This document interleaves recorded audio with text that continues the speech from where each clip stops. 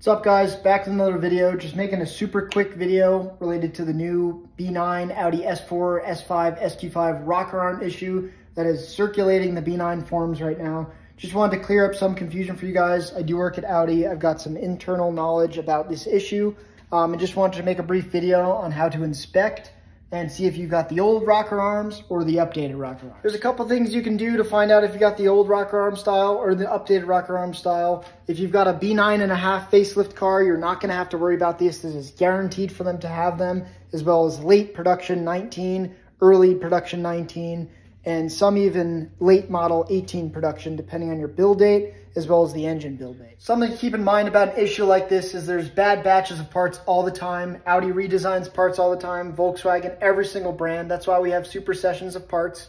Something, like I said, to keep in mind is there are bad batches of parts. Sometimes they redesign them because they change manufacturers of the actual part, but I'm not gonna clear all that up today. I'm just gonna show you how to inspect and see if you've got the old ones or see if you've got the updated ones. See if you've got the old ones.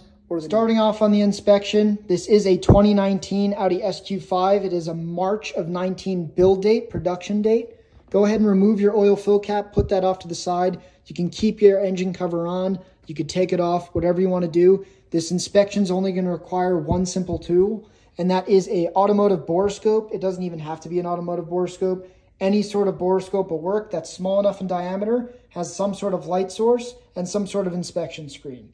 Now you can go ahead and buy one, you can borrow one, you can buy one and return it afterwards. Doesn't matter. This one was about $90 on Amazon. It is a Teslong brand. I'll go ahead and drop a link in the description for you guys that want to get a hand on one of these. If not, like I said, go ahead and borrow one, rent one, whatever it may be. You're going to need a borescope for this. Moving on to the initial inspection, go ahead and power on your borescope. Make sure the light is on.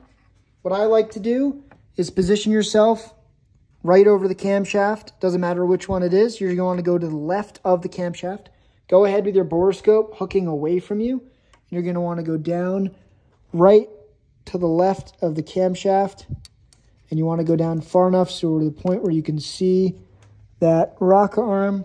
As you can see, I'm right on top of it. And sure enough, I do have the updated rollers, which are shown here. They are the bigger bearings, not the needle type bearings. If you're unsure, go and look up a picture of the old bearings versus the new bearings.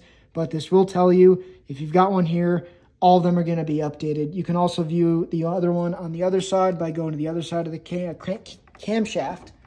And from there, you'll be able to tell. Super simple, quick inspection, takes 1 minute.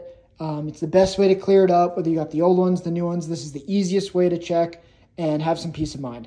Hope you guys enjoyed this video and cleared up some confusion. If you got any questions, drop them down in the comments below. Other than that, I'm out. Have a good one. Happy motoring.